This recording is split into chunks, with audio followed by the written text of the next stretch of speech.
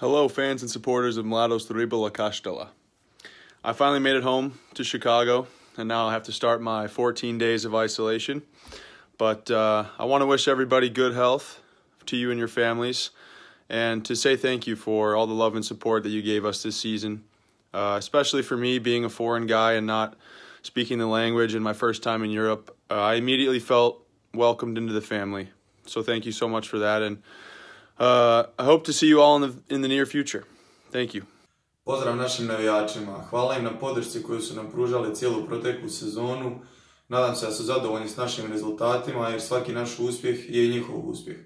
Čuvajte se u ovo teško razdoblje koje nas je pogodilo i pazite na sebe i svoje obitelji. Nadamo se da će se ova situacija što prije riješiti i da ćemo se uskoro vidjeti na odbojkaškim parketima.